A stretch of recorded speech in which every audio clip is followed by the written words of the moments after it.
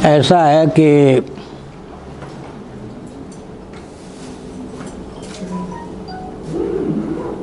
भारतवर्ष में जितने सनातन वैदिक आर्य हिंदुओं के प्रसिद्ध देवस्थान हैं,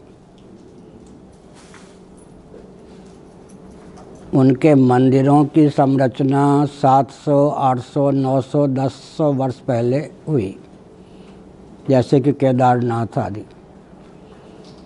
उस समय के राजाओं ने विचार किया कि हमारे दुर्ग या किला से ही हमारे अस्तित्व आदर्श की रक्षा नहीं हो सकती, इसलिए ठाकुर द्वारे बनाकर सनातन देवी देवताओं के मंदिर बनाकर उसमें भगवान की समर्चा हो तो हम अपने अस्तित्व आदर्श की रक्षा कर सकेंगे।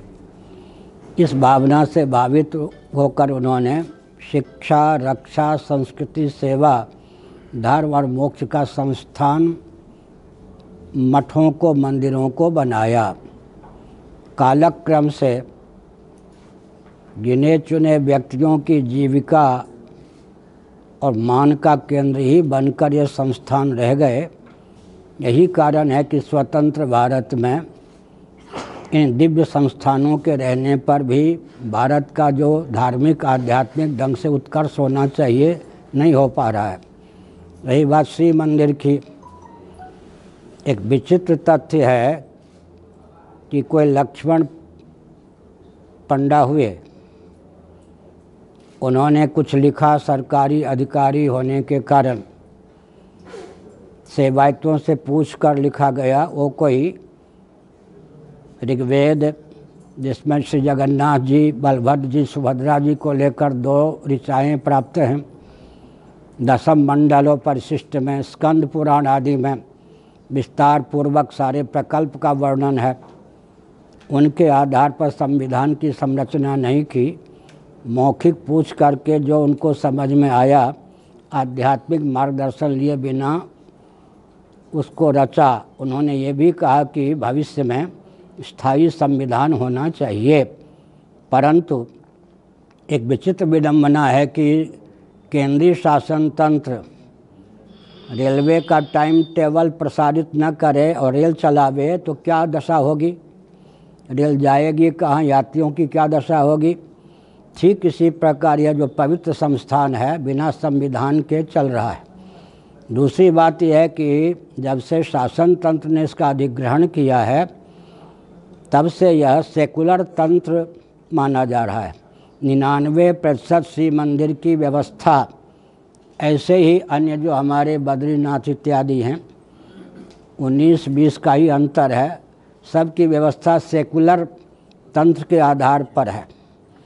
उसमें जो परंपरा प्राप्त पूजन आदि की विधा है, जिसको आप रूटीन कह सकते हैं, उसका क्रियान्वयन होना ही धार्मिक प्रकल्प माना जाता है। उसका भी नियामक कौन होता है, वहाँ उस प्रांत का शासन तंत्र। घुमा फिरा करके देखें तो हमारे धार्मिक और आध्यात्मिक दुर्ग पर भी सेकुलर शासन तंत्र ने आधिपत्य कर लिया है। इसलिए उनके अनुकूल जो भी व्यक्ति होते हैं वो समिति में रखे जाते हैं, सेवायत इत्यादि भी उनके यंत्र बनकर काम करते हैं। तो मूल लक्ष्य इन मंदिरों का विलुप्त हो गया। हिंदू अपने अस्तित्व आदर्श की रक्षा इन मंदिरों के माध्यम से कर सके, यह कह पाना कठिन है।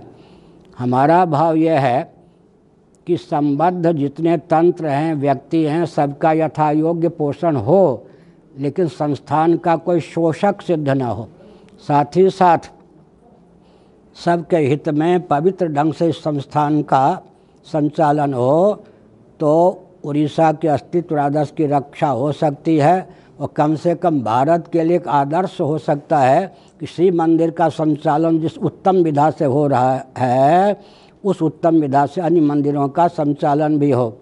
इस संबंध में 2 महत्वपूर्ण तथ्य है जिसे मैं प्रकट करना इस अवसर पर उचित समझता हूँ। सावधान।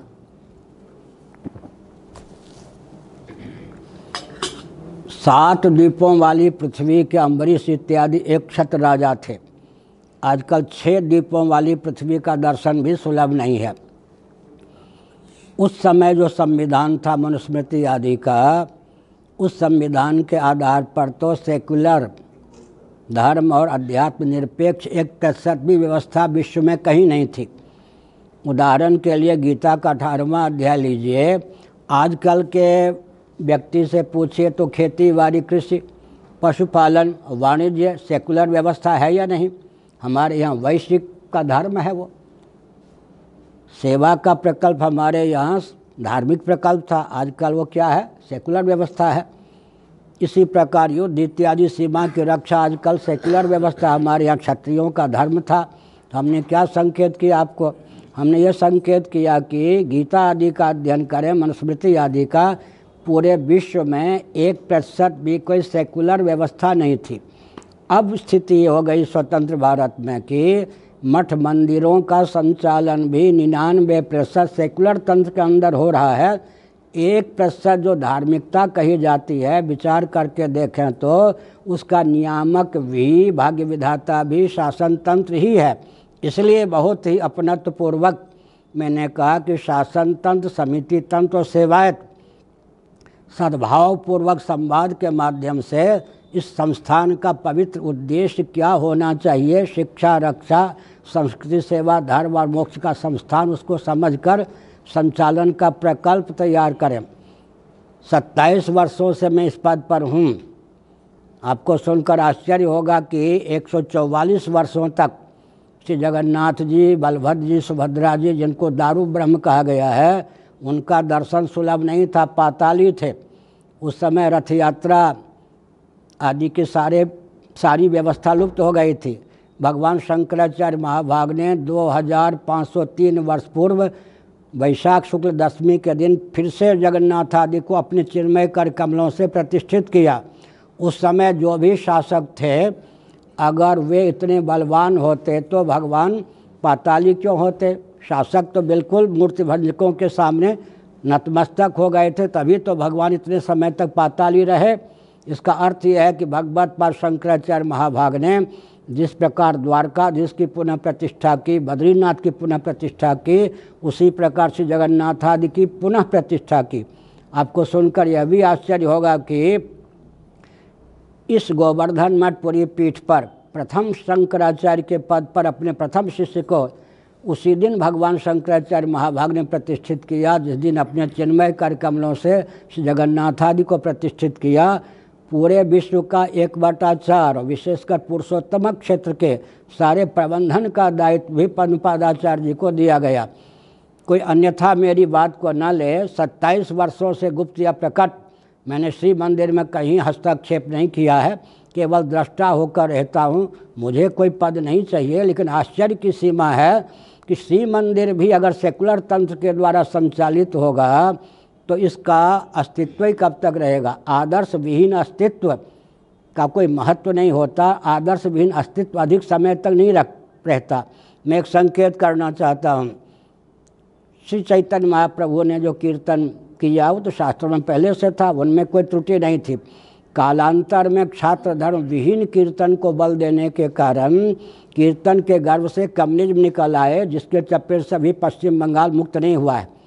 इसी प्रकार से बौद्धों ने शास्त्र सम्मत अहिंसा को न लेकर कल्पित अहिंसा को उद्भाषित किया, जिसके गर्भ से कम्युनिज्म निकल आया।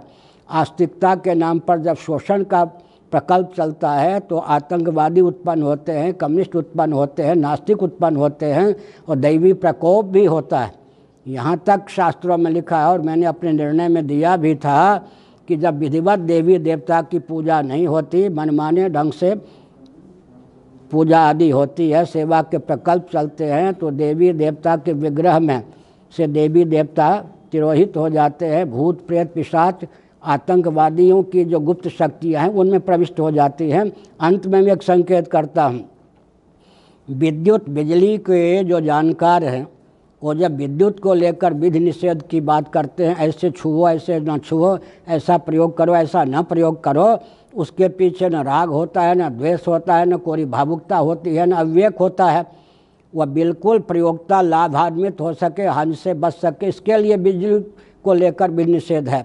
इसी प्रकार से मंदिर को लेकर सोचना चाहिए। अब विचार की आवश्यकता है। उड़ीसा की जनता और विश्व में जो भी श्री जगन्नाथ जी के प्रति आस्थान्वित हैं वो विचार करें कि धार्मिक आध्यात्मिक नियंत्रण और मार्गदर्शन से विहीन यह संस्थान कितने समय तक पोषक हो सकता है और अपने अस्तित्व को सुरक्षित रख सकता है, यह विचारणीय प्रश्न है। एक महत्वपूर्ण बात और है, स्कंद पुराण में लिखा है, वैशाख शुक्ल द्वितीया के दिन रथ यात्रा के अवसर पर कदाचित सूर्य तीनों रथ गुंडीचा मंदिर के द्वार तक न पहुँचे और अस्तंगत हो जाए।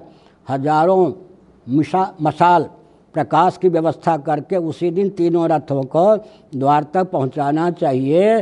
साथ ही साथ रत्न वेदी पर दारू ब्रह्म को प्रतिष्ठित करना चाहिए। यह तो शास्त्रीय परंपरा है, शास्त्रीय आदेश है, विधा है। लेकिन आजकल सूर्यास्त होते ही रथ चलाना बंद कर देते, इसी को शास्त्र की आज्ञा मानते हैं।